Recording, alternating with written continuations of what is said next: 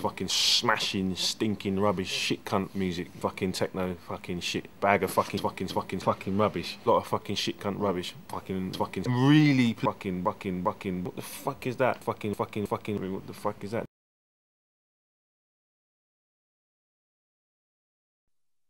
The only drum and bass sound system in the world. Valve is a sound thing. Shaka used to use amps called valve amps. A lot of old sound systems used to use valve amplifiers, which had a really warm sound to them. And the longer you played them, the warmer and rounder the bass got, basically, out of these amplifiers. So that's what it's an expression of sounds for me. The name of the label is in it's a warm, you know what I mean, fat label in terms of sound. And it was that whole fascination with bass. You know what I'm saying? It was like that unique free, and you had LFO, and then you had the people that copy them and whatever. But that was the driving thing. It was the bass.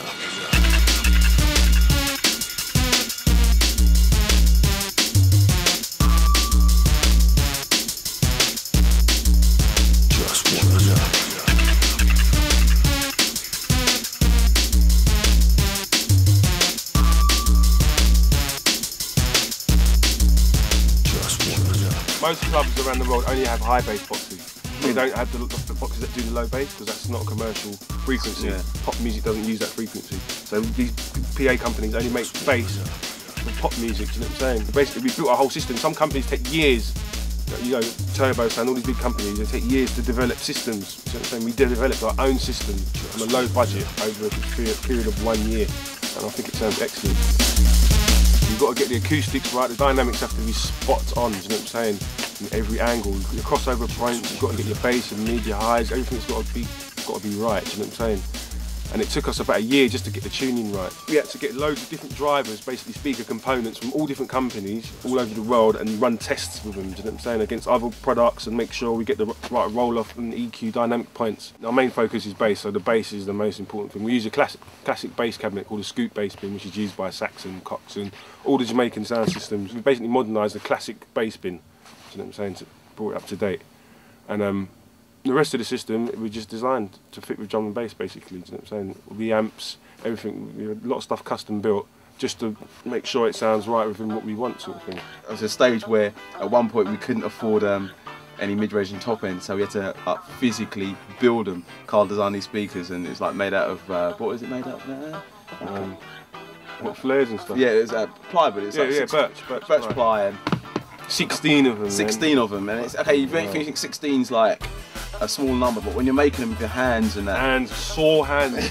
We didn't sleep for like 4 days. 4 days. We didn't sleep for 5 days, man. We started on Monday. We ran out of time on actually on 24 Friday. 24 hours a day.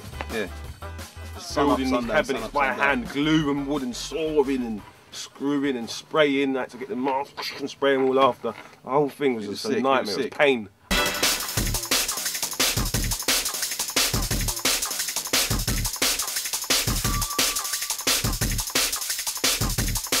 It's not a joke.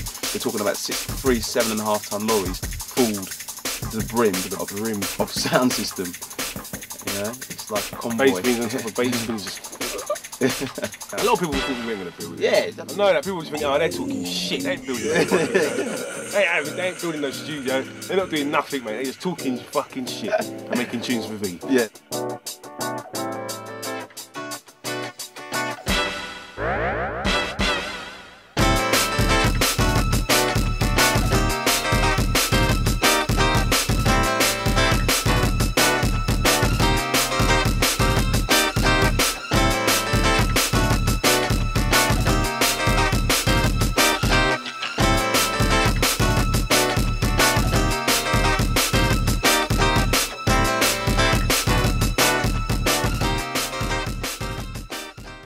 A sound system of this size and take it on the road is a bonus. So I didn't think I was going to build something this big.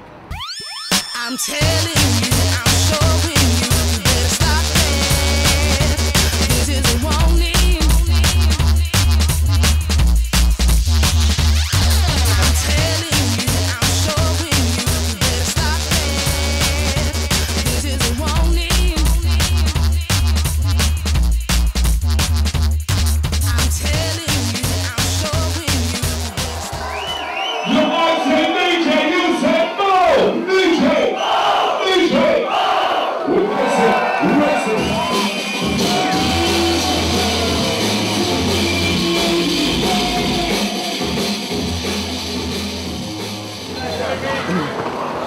system was heaving.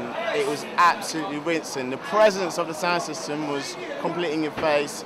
You got full body resonance. Wicked sound system. We had a really good time, didn't we? Good time. Danced all night. That was fucking the bollocks, mate. I well enjoyed it. Thank you very much. There are people coming up to me. I mean, I have friends and who are coming up and they're saying that they had baggy pants on and their boxer shorts were shaking and people's hair was shaking and the wind was blowing it and it was good. Every time I walk through the crowd, any event we do, I get people coming up to me, tapping me, and go like that. Yeah, mate. Just. The reputation of the sound system is now completely worldwide.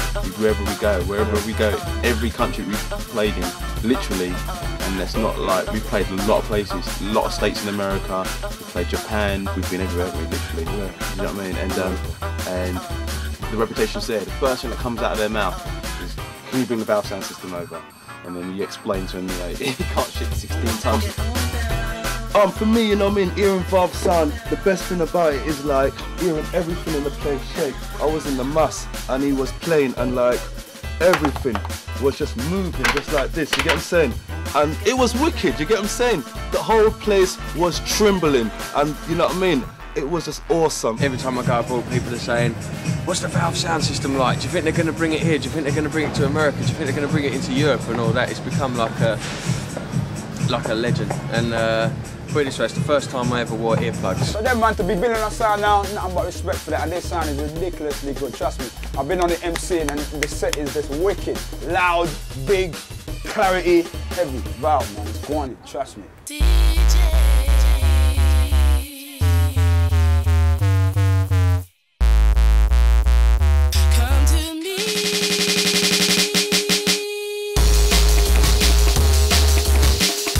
Never ever happy with what stage we're at. We're never saying, well, this is it and we're great and we're big shots because we're now on this level. I like to always think that we're always progressing and we're never ever, do you know what I mean? Never content with where we are. You're never content. We always do a bit better. Nowhere near it. Yeah, we just started, man. Yeah. We're going to buy a club, basically, and we're going to permanently install half of the system into a club. That is the goal of this whole fucking project, as well as jacking the sound system, is having our own club. Club is the best sound system in the world, basically. So, yeah.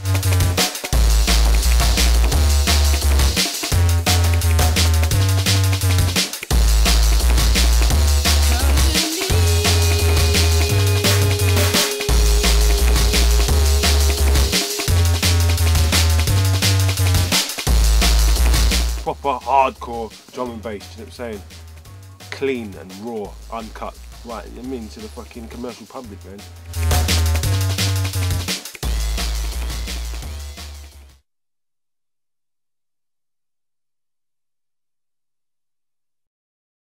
What was that?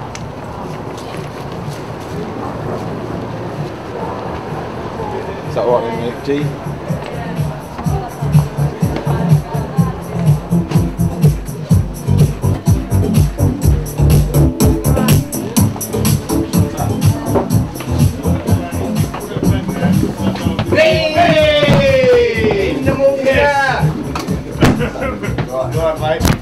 Hey, man, that's Clarky the cunt. Hey!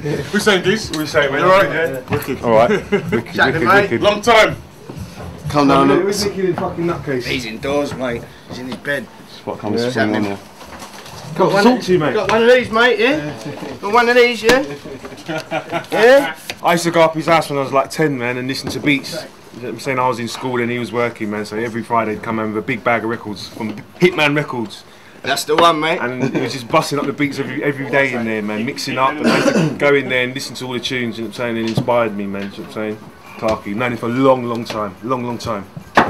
And when I meet you, Kevin, here, I met Dean in here, man.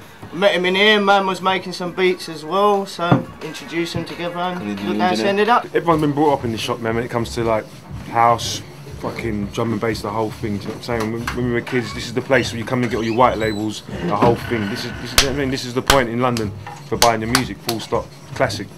Legendary black market records. First ever shop will add a section just devoted entirely to drum and bass. The first ever shop. Classic. It's a classic shop. Classic. Yeah. If you go on Brown Classic now, it's just... It's an institution. Yeah. Got a couple of things here. Sold out for a few. Oh, is that the little section, yeah? Yeah, you did have a bigger section, but they've all gone. Got your other one there, that's gone. Got these here. We'll have the album out soon, smashing it. Late September, so there's a good vibe about already. People asking for it and stuff, so. Oh. What's that? Alright, we're going to go and do this interview thing, yeah?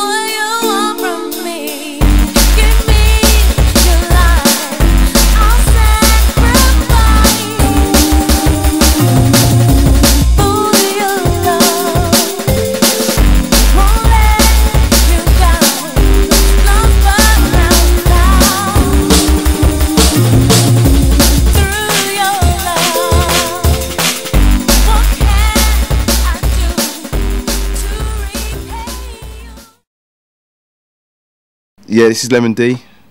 And this is Dillinja, and right now you're watching the Kilohertz DVD. The current state of drum and bass, it could be fixed up a hell of a lot better. For obvious reasons, what we've been saying for the last sort of 3 or 4 years is that there's not enough musical influence in the music. You know what I'm saying? A lot of guys are just out there to like battle against each other with noisy, smashing beats and not really thinking about the overall, do you know what I mean, thing. Whereas the tunes they're making are quite disposable. I mean, we all make disposable music to an extent, but you know, you've got to have a flavour in there. And I find that there's not enough classics out there anymore. Back in the day when, you know 96 and before, you could still play certain tunes, maybe not out, but indoors, and they've got flavours and they're kind of still rocking, do you know what I'm saying? With drum and bass at the moment, they're too few and far between. So, I mean, at the end of the day, I'd like to think that people will start structuring their music right, in the sense that it's got more musical vibes in there. What I think of drum and bass right now, I think it's getting a lot better. I could say 2 years ago, I thought drum and bass it went through a phase where there was a lot of smashing, stinking, rubbish, shit cunt music. You know, there was no heart or soul to it. It was just sounded like a load of mishmash of fucking crashing cymbals with fucking techno fucking shit smashed into it as well. Shrapnel, bag of fucking shit smashing around in the pot. You know what I mean? Fucking rubbish, to tell the truth. There were still good tunes then, but most of it was there was a lot of fucking shit cunt rubbish being played. Do you know what I mean? And made. Do you know what I'm saying? But now things are getting a lot better. I'm just hearing a lot more flavours. You know what I'm saying? Surfacing, but surfacing, man. A lot. Yeah, but there still is a lot of good stuff coming out right now. You need like there needs to be like a majority of people making the music need to be making it. You get what I'm saying? If we go out, how many tunes are you hearing? You're probably hearing like 5 to 6, 7, and the rest of it's naughty. I'm just saying. What I'm saying to you, compared to 2 years ago, that fucking 5 or 6 tunes is tremendous, mate. Because I weren't hearing no 5 or 6 tunes. I was hearing like 2. So right now I'm like, yeah, there's fucking 6 or 7 now, or whatever. There's 8 now, so it's getting fucking better. Yeah. And what I'm really pleased about at the moment is that, you know, a year ago or a year and a half ago, you could have played them like a tune with like beats switching and smashing and all over the place, and they'd be standing there looking at you saying, what the fuck is that? Now they're getting back into beats again, beat switching, flavours, different kind of breakbeat patterns. They're getting back into that thing again, and that is what I love. And they're getting back into that, and that's fucking very promising right now. So I'm going in the studio and I'm switching patterns. I'm doing what I love, man. I like to get intricate with beats. I'm starting to do it again, and I'm playing tunes that, and half of the crowd are into it. Was it like 2, 3 years ago? I would have played a tune like that, and like probably like 5% of the crowd would have been into it. The rest of them looking at me, what the fuck is that? They wouldn't understand what I'm doing. So that is a good thing. That shows me that people are being educated and they're getting back into breakbeats and they're getting back into patterns and switchings and flavours again. Basically, it's going to take a long time. Yeah. It's going to take. I think if everyone just knuckles down and fucking continues making flavoured beats again with patterns and stuff, I think a year from now, I think we could be rolling again, man. I think the drums, as long as the drums come back into the music, that's a long. If you look at all the tunes that have been released over the last 3, 4 years, how many tunes can you honestly say that have got real, not even real drums, but drum patterns in them? Do you know what I'm saying? Drum edits, patterns and shit like that. So it's like, okay, the drums are coming back, and you know, drum, bass, whatever. You know what I'm saying? Hopefully, it can, you know, people can understand what we're all about. It's like, you know, we coined a phrase, we put the bass back into drum and bass. Let's hope that people can start putting the drums back into the fucking drum and bass, because we kind of like... We're fucking doing a lot for this scene, man. We built the sound system, we did that for a fucking joke. That's to help the scene, man. That's the fucking, you know what I'm saying? Shape the future. You know, with drum and bass, get it back to how it's going to actually be, man. You need the bass, you need the fucking right sound system, you need it to sound right. If you haven't got the bass in the sound system, you're going to make tunes to cater for other frequencies. You're going to start making tunes with high noisy bass lines like we've done before we built the sound system, because they cut through on systems better. You play a deep bass, stinking little dirty little grimy deep bass tune on a shit that's got no deep bass, they're going to look at you like, what the fuck are you playing? Because it's going to sound terrible. The noisy tunes will sound better than the ones with the growling deep bass lines.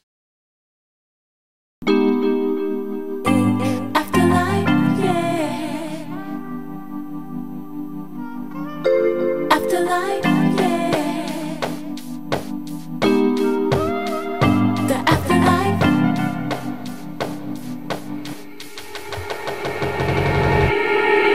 Give me your all your love. I cannot see what you want from me. Give me your life. I'll sacrifice.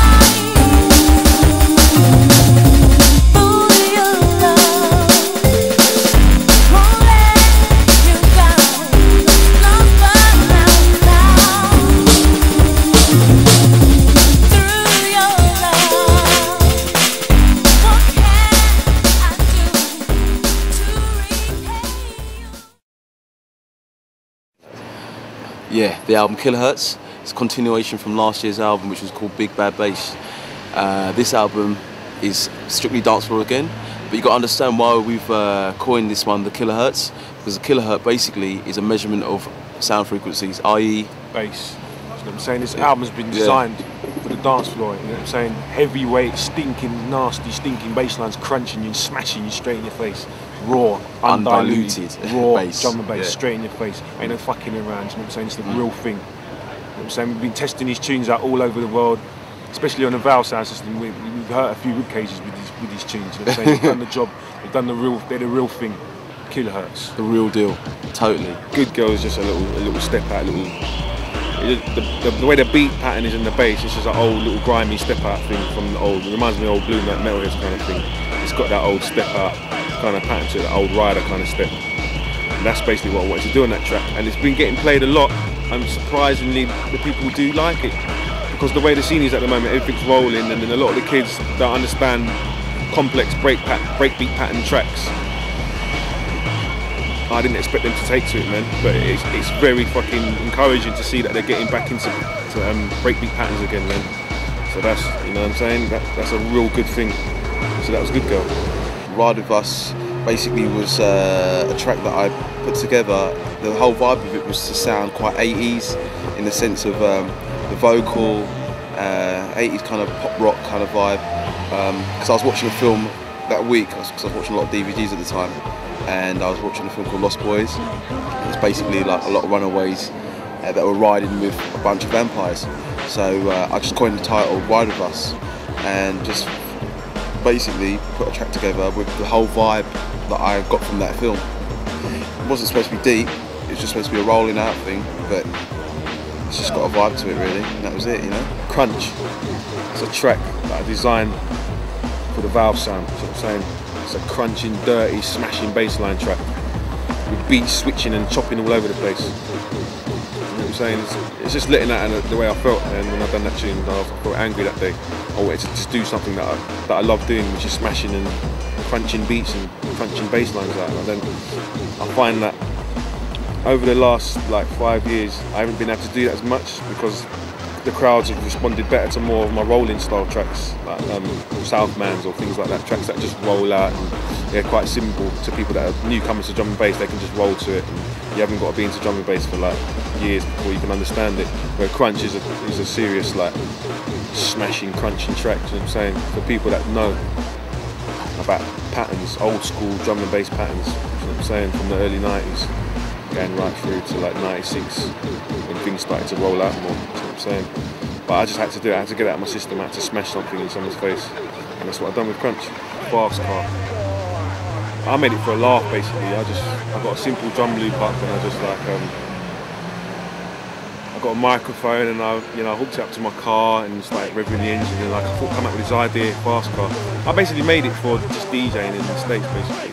I wanted to make a track that I could play in the States when I DJ and it just fitted in with the whole vibe of the States and everything.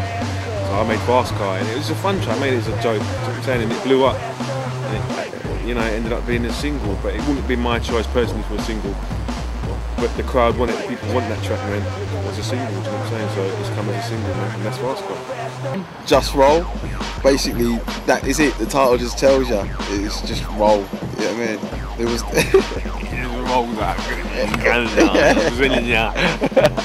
Nah, it's just. There's no deepness, no thought to it. It was just a basic drum and bass roller, rolling beat, rolling bass line, and a snare that was a bit mixed a bit too much in the sky, as Carl says. But you know, it was there, and at the time I didn't have another track to put on the album, to be honest with you, and it was there, and it had a good mix to it, apart from the snare, which was in the sky, but it kind of fitted with the whole sound at the time, so I just went with it. Hands in the Air, that track was inspired by raves in like the early 90s basically. We used to go out to raves like Innovation at Crystal Palace, not Innovation, Elevation, sorry, at Crystal Palace. And like you get DJs like Frost and Groove Ride and everyone ripping it up. And those days when the tune had a big breakdown with this big string breakdown, the kids used to have like white gloves on and they'd be like, their hands would be in the air. And like, so I'm saying that I just wanted to recreate that vibe again in the track, and that's why I've done it. That's why I've done Hands in the Air basically.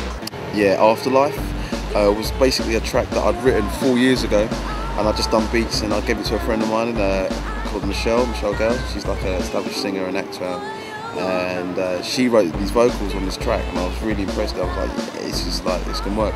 But the actual vocals overshadowed the track at the time. I wanted to mix the track down and I never actually did anything with it. So what I did was kept it there until I was ready, and I thought at the time I was doing Kilohertz, it'd be good to have a vocal piece on there, and also the fact that Afterlife had this kind of like soulful vibe to it, it kind of tied in with what we were doing, with like, you know, each track had to have a different vibe to it, like a little era vibe to it, so that was the whole thing sorted for me. Basically I decided that I'd use Afterlife on the album just to break it up a bit, you know, and keep it on that kind of soulful jazz thing with a jazz break kind of pattern. Right, Time Out. You know what, Time Out was just a little rolling thing what I've done. And because it's not a concept album, because it's just a club album, I wanted to show a few different styles. Time Out, it just reminds me of just a kind of just a little rolling kind of jump up vibe, but it's still got a bit of heart in it. The intro says that with the little vocal textures that come in and the string and the string patterns, but basically it is just a little roller. It's nothing deep, nothing to write home about. At the end of the day, rollers are good in the club, they work, and that's what people like.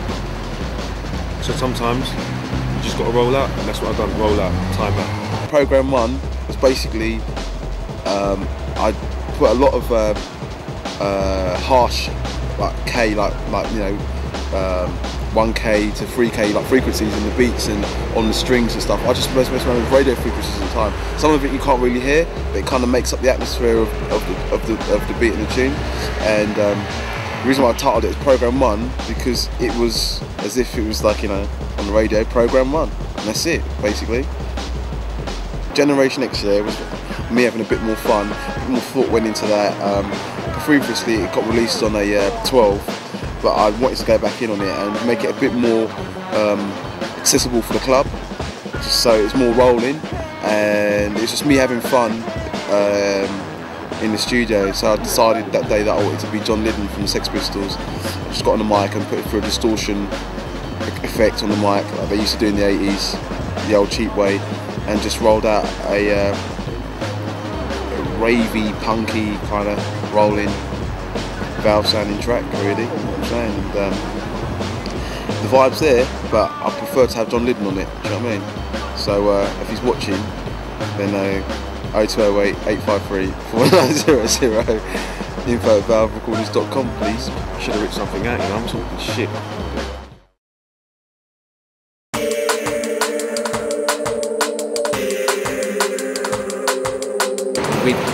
58 bass bins with us. For the last month, we've been preparing for this gig.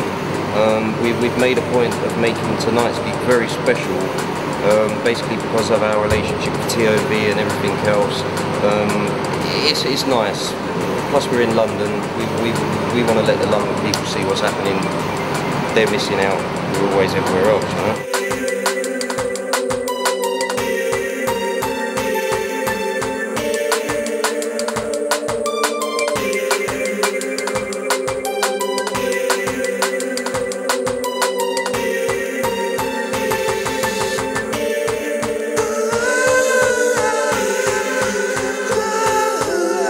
I've heard it once before, and it's very, very loud. I prefer the moodier sort of sound anyway. Prefer it to the sort of jump up. You know, it's much better feel, I reckon. Excited. Heard it before though. Right. It's fucking awesome, mate. Went to Reading and it fucking blew the place down. Real good, mate. Real good.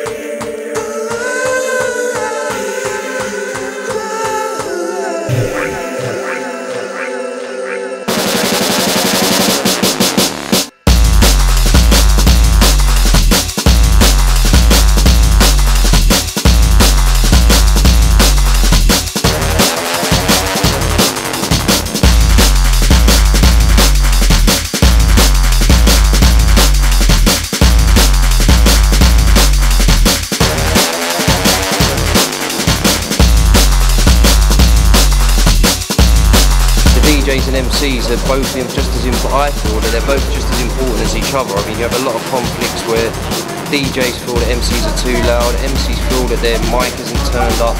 My main interest is to get the whole sound system as level as possible. I don't want the mic louder than the music, I don't want the music louder than the mic. Come together as one. That's it, it's an ongoing fight. I mean, I really wish that the DJs and the MCs would both just understand that that's what I'm all about. Forget all the other sound engineers. I know there's people that don't like MCs, there's people that don't like this. I like the whole thing, man. I want it to sound good, you know?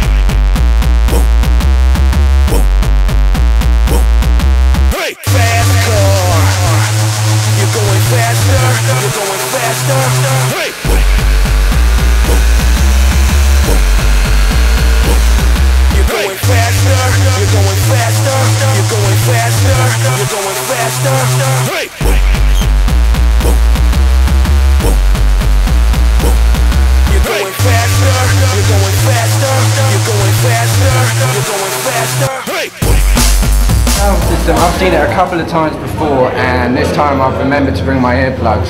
I mean, it is a perfect place to hear drum and bass music. I think the DJs love playing the music on it, the people love hearing the music on it, and it's just a totally different experience, you know. Yeah, Dillinja's tunes probably sound the best, but everyone else's sounds pretty fat on there too.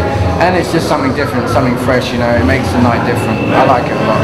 Yeah, the truth is, I mean, when I was up at university in Leeds, my friend put on a Valve System night, and I actually had to help put it in, and I tell you, there's a hell of a lot of speakers, and it takes a while putting all that together. A whole team, 3 van loads and stuff. It was like, you know, it's a big thing, and you know, and you only have to go in there once and you hear what it's all about.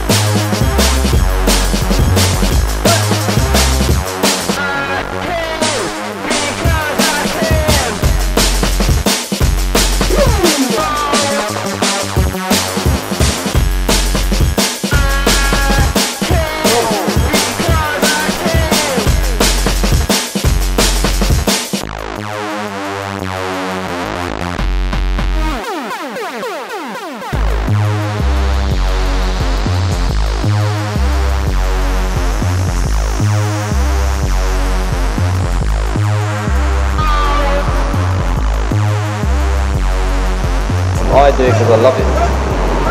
Yeah, that's me, man. I wouldn't be doing anything else. No matter how much grafting goes into it, no matter how many times we have difficulties in that, we always get through it. And when you can stand back at the end of the day and look and watch everyone having all that fun and enjoying it, that's what it's all about.